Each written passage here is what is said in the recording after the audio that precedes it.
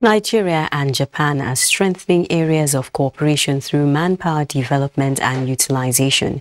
To achieve this, the Japan International Cooperation Agency (JICA) is sponsoring 39 Nigerian professionals under its African Business Education Initiative. Musa Abubakar reports.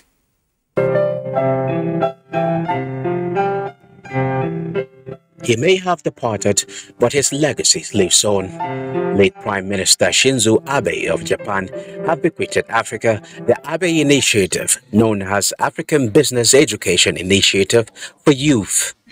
The initiative is known for promoting manpower development in Africa.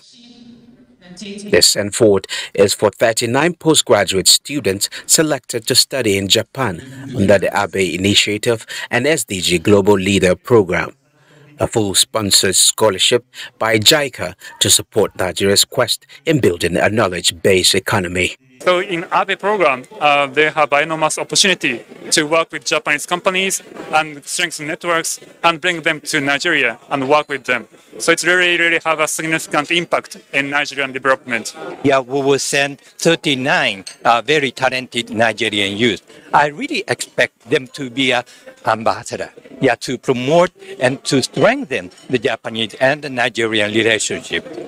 The initiative seeks to bridge the country's manpower gap while taking advantage of Japan's technological know-how. In Abuja, I am Musa Abubakar, NTA News.